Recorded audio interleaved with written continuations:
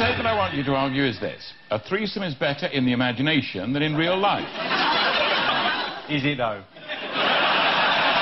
I might come into the forefront and argue this, because I'm getting slightly put off. Good. Right, not all the weird sexual stuff you hear about is as good as it's cracked up to be. I mean, you can tell me how great auto-asphyxiation is until you're blue in the face.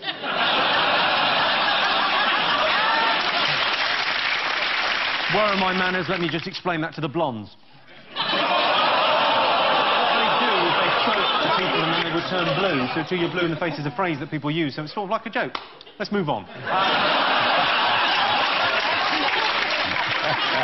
think before I have sex with two women, I'm going to, you know, want to experiment a little bit. I want to dip my toe in the water and have sex with one girl.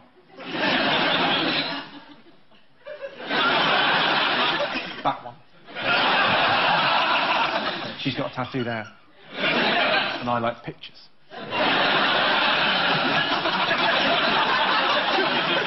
I think it is better in the mind. I told my girlfriend my ultimate sexual fantasy was to have two women at the same time, and she agreed, but then she was livid when I told her she wasn't either of them. I did have a threesome once. I did genuinely. I had a threesome once. It was amazing. I was going out with a girl who was a twin, and, you know, so I asked. You don't ask, you don't get. I asked, I got. It was amazing.